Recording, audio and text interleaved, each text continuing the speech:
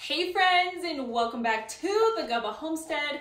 I'm 𝐚𝐭, and today is super exciting because we are going to be incubating eggs. So I have a dozen eggs right here. We're about to get the incubator set up. I got an incubator. I've never used one before, so if you've never used one, let me show you how as I'm learning. And these are a mix of different breeds. You can see there's like some green eggs that are so cool, some really dark brown ones, some pink ones, all these different kind of shades. And it's a bunch of different kinds of heritage chickens. I know there's like some Rhode Island Reds, some Easter eggers in here. So two things. I'm hoping they all hatch, and I'm hoping they're all hens. Probably won't be, but you know, a girl can wish. So the first thing that we are going to do is we are going to set up our incubator. All we need to do is let it run for 4 to 5 hours. And then we need to let the eggs just adjust to the room temperature. You don't want them to get cold because it'll deactivate them. So they're just going to be chilling by the fire where it's warm. The incubator needs to be in an area that has a room temperature from 74 degrees Fahrenheit to 80 degrees Fahrenheit, which is down here in my basement by my wood stove. So we are just going to get this started and ready to go. And then after it's ran, we are going to put the eggs in. So all I'm going to do to run this for 4 to 5 hours is I'm going to put water in this little cup right here, which helps regulate the humidity, and plug it in and just let it run.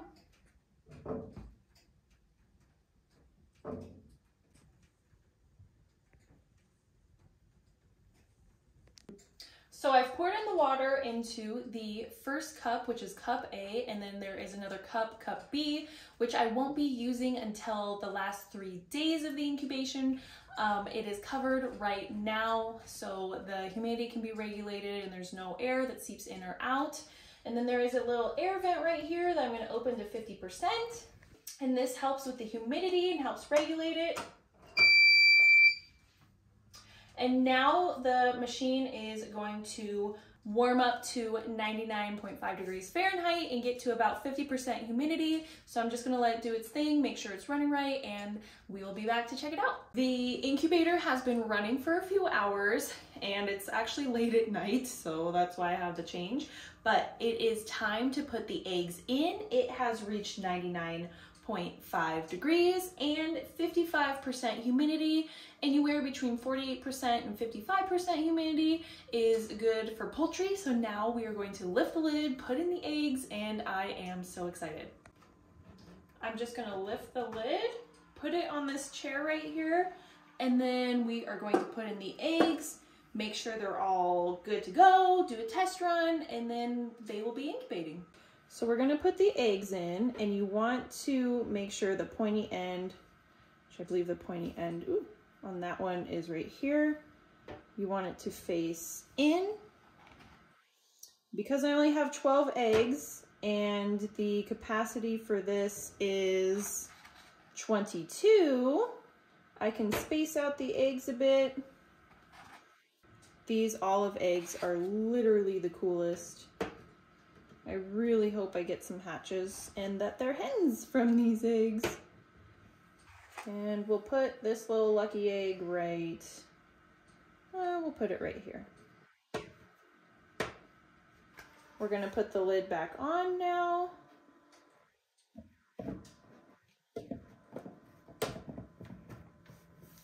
So this incubator comes with a rotator, and we're just gonna do a test rotation. You press the positive and the negative.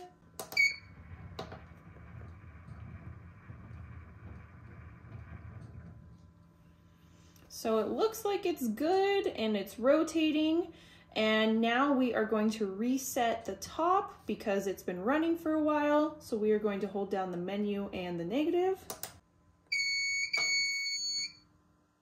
So this just reset, and I just told the machine that the 21 days of incubation need to start now, and everything's rotating. It's gonna come back up to the 99.5 and the 50 to 55% humidity. And then I just check on these every little bit, see how they're doing, making sure they're rotating. And then 3 days before they hatch, I will adjust the humidity, so we will be back then. All right, it has been 18 days since we put the eggs in the incubator. In 3 days on day 21, they are supposed to start hatching. Fingers crossed, everything goes to plan. But today we have 2 things to do. We have to take out the automatic egg rotator. So this incubator automatically rotates the eggs. It's been so nice. I literally haven't had to do anything besides put water in for the humidity. The second thing that we have to do today is take off the other plug besides the area of where I've been pouring in the water.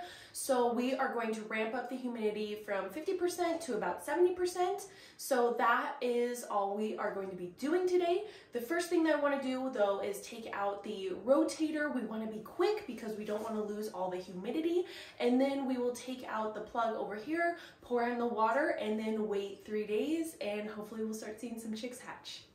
I am just going to lift this up really quickly, grab the little rotator, take it out, and put the lid back on.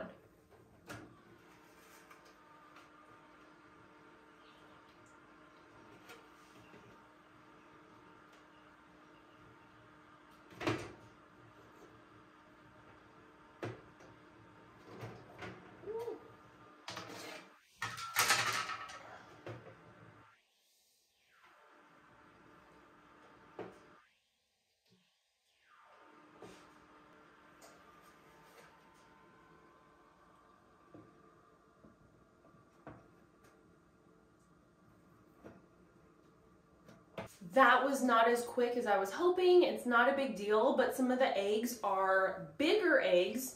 So when I took this out, they were wanting to stay in here, like they didn't want to go through here. It wasn't just a quick lift. So I had to rearrange some of the eggs, not a big deal, and I spaced them out so then they have enough room to hatch. The purpose of removing the egg turner is so that the chicks will have room to hatch. So when they're breaking out of their shell, if they are inside here, these little rivets could inhibit them from having room to break out, could keep them in the shell, and then they could end up dying. So that is why we remove this 3 days before their scheduled hatch time. The next thing we're gonna do is open up this other plug over here and pour in the water. We are just gonna put water in both of the little plugs right here because we are cranking up the humidity. So I'm going to fill both of them up to max. And then we open up this little vent right here to fully open, and that is all we do. So 3 days, they should start hatching. I'm just gonna make sure that the humidity level's around 70, and then we anxiously await our little chickies. Hopefully they're all hens, but I will see you guys in a few days when and if they start hatching. I will see you guys in 3 days when the chickies start to hatch. Keep your fingers crossed. In the meantime, while we wait for the eggs to hatch, I got these 4 little chickies from the farm store. I couldn't help myself. Another little chickies under there, and they are so cute and they're getting so big. So I will be putting the chickies that hatch from the eggs into here with them so they can get used to each other and become a little flock.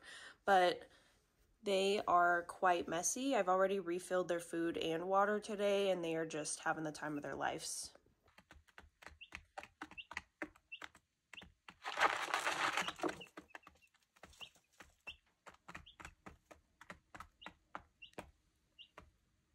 Today is day 20 of our chick hatching process. So anytime between now and tomorrow and a few days after tomorrow, which is the 21-day mark, we should start seeing little chickies hatch. Nothing so far. I'm anxiously awaiting. In the meantime though, the 4 chickies that I got from the supply store are starting to get big, more active, so that's exciting. And I keep checking on this, hoping to see like someone breaking out of their shell. Until then, I'm just monitoring, making sure that the moisture stays up around 70% or the humidity, and I will keep you guys posted in video if I see anything. It is day 21. I just woke up, got ready. I'm coming downstairs to see if there are any chickies that are hatched. I hear my other little chickies chirping right now. So I'm just gonna take you guys with me so we can experience any chickies hatching. But yeah, these little chickies are happy. They're getting big, super big.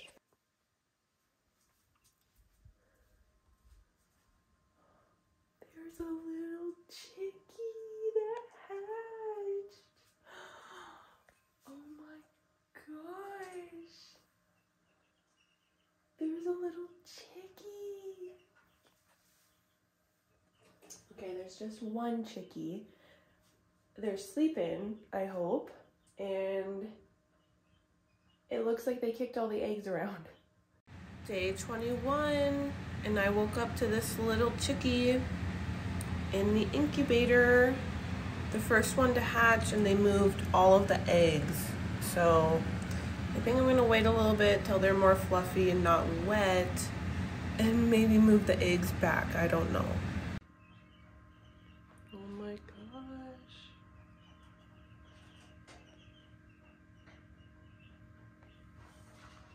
I will keep checking throughout the day and video every time we find a chickie. Hope we get more. It is the end of day 21, and I was starting to get a little worried thinking that this was gonna be the only little chickie. But good news, I see 2 eggs potentially hatching.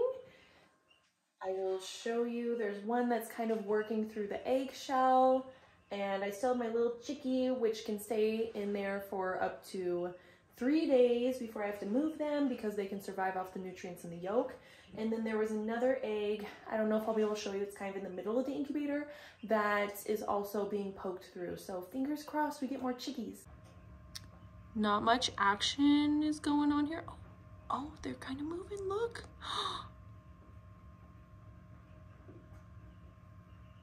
I just double checked and it looks like none of the other eggs have anything going on besides that one with some movement. And I'm almost wondering if we might just have 1 or 2 chickies. Hoping tomorrow brings more chickies and I wake up to some more. I will walk down with you tomorrow morning. Right as I said that we are just going to be getting 1 or 2 chickies, I looked. There is another egg hatching. I heard chirping and saw the little chickie sleeping. And so I want to see if I can show you the other egg hatching. And the little chicken inside the egg that's coming out right now, they're chirping. See, that little chickie's sleeping. This one is chirping. And then this one, you can see right in there, they're also poking out. Because I saw, as soon as I stopped the video, this one moved. So they're trying to come out right there.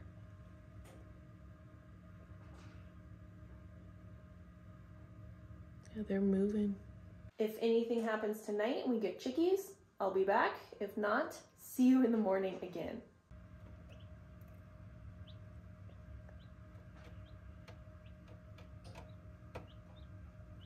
They hatched. Look how happy that chickie from this morning is to have a little friend.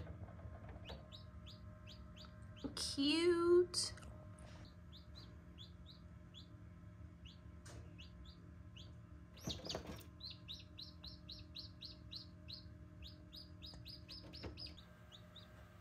They are tired. And that, what is, oh my gosh. Oh my gosh. I guess even the pecking order is making itself known. Day 1, wow. Day 22, good morning. Let's go see if we have any surprises, any chickies to wake up to. Yeah, we definitely do. I see some chickies. I don't know how many though. Oh my gosh. We have 2 more chickies. The 2 dark ones right there and right there, they are new. And that little yellow chickie with the black back is from last night, and this is our original chickie. And this original chickie's been kind of aggressive. Like, they've been, like last night they were beating up the second chickie, chickie number 2. Man, what is your deal? Not only do we have 4 chickies, but the anticipated chickie, the olive egg, they are looking to hatch right now and are pipping out of their shell. Let me show you. Right there.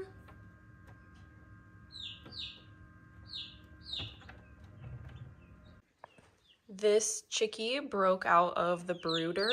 Oh, wow. Come here, little chickie. Come here. Yeah, come here. Yeah, what are you doing? And what are you doing? Oh gosh. We got some drama going on.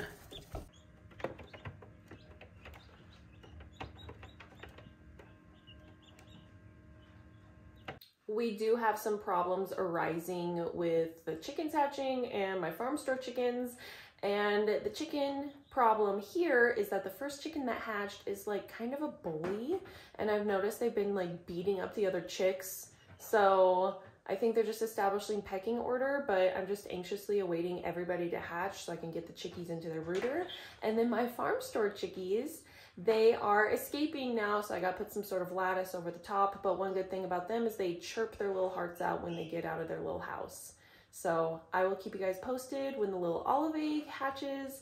I am anxiously awaiting to see what that chickie looks like, and fingers crossed it's a hen. I actually just made a discovery. The other olive egg chickie already hatched. So it's one of the little darker chickies that hatched overnight.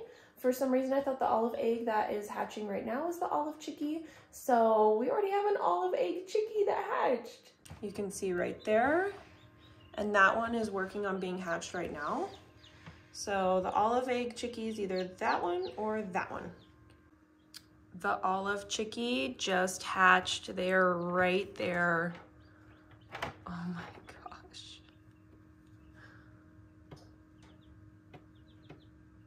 I don't know if this is what it was like every time a chick hatched, but this dominant chickie, see, they are just beating up the other chickens. This one just struggled to hatch, and now they're like struggling in there, so, oh man. I'm really hoping this little chickie that just hatched right there makes it. I haven't been around for any of the hatches because they happened at night or late in the day when I wasn't here, and man, that little chickie's just getting beat up on. And now they're my favorite because they're like the little underdog. And they're still attached to their shell and they're just trying to roll around, and the other chickens are just running them over. So you can lift this up and take chickens out once they are all fluffy, and they can stay in here for up to 3 days. So I'm waiting to see what happens. I'm gonna give it a few more days before I start taking the chicks out.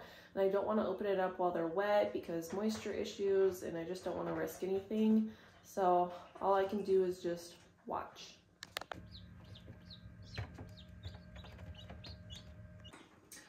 It is the 22nd day, the night, and I'm up to 6 chicks. I'm kind of traumatized right now. I was going to take them out earlier into their little brooder that I have food and water prepared, and one chick just hatched and they have a little mass on the outside of them and all the other chickens are pecking at it. So I wanted to get them out, but it just hatched and it's wet, so I'm kind of in between if I want to take them out. Oh gosh, because I don't know if the one little 6th chickie is going to make it just because they have the little mass on them, so I'll keep you guys posted.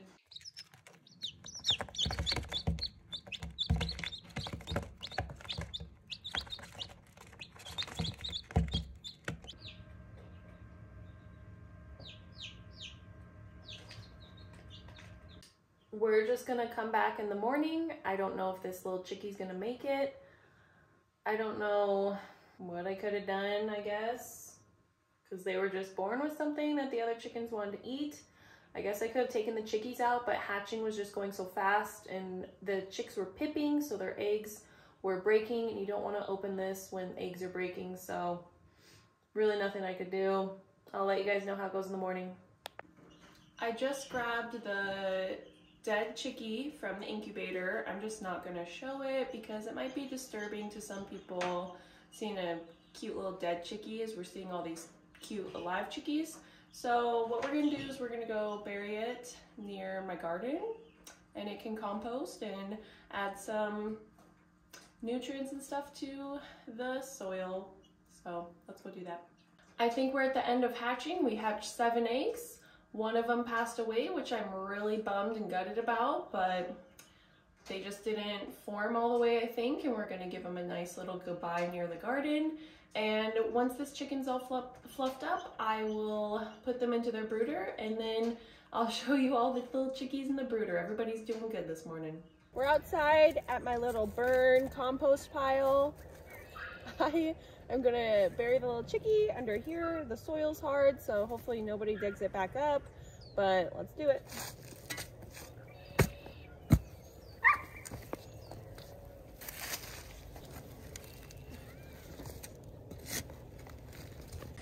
I have a little chickie. I dug the hole, and I'm just gonna put him in here and bury him up. And then they will compost and break down, and then I will use the soil for my garden. So it's a circle of life. All right, the time has come. It has been about 2 weeks. The chickies I got from the farm store are big enough that they are going to go outside. What's so important to remember here is that they have to have their feathers. They are feathered out. So I just created an area in the coop for them. I set up food, water, and an area away from my established flock so they can like get used to each other. I'll show you guys. It's in the center of the coop, and they are ready. And there's been, it's just been, man, having chickens in the house, they get things so dusty. They're just like chaotic energy. So I am so ready to get them outside. I'll meet you guys out at the coop. Behind me is the chicken coop. Over in this area is where my established flock is. And in this center area is where I am going to be keeping the young chickies. I don't want to put them all together at once because, well, they could get bullied by the big chickies. They are way outnumbered. There's only 4. So I'm going to keep them in here so they can get used to each other's language and chirping. And let me show you how I set it up.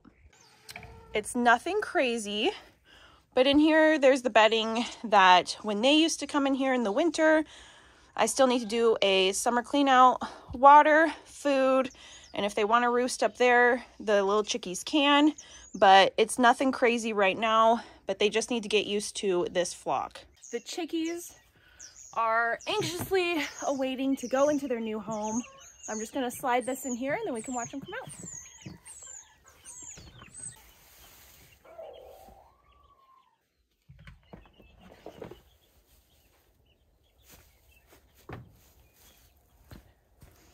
My established flock are like, what is that? They are now inside the coop, kind of wondering what's going on, a little curious. I'm just gonna pick them up and bring them out. Whoop.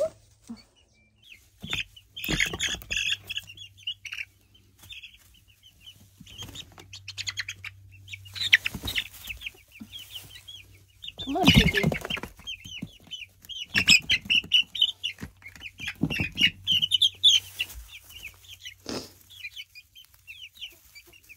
They're slowly getting established. They seem curious, and so are they. Woo! We got the little chickies set up.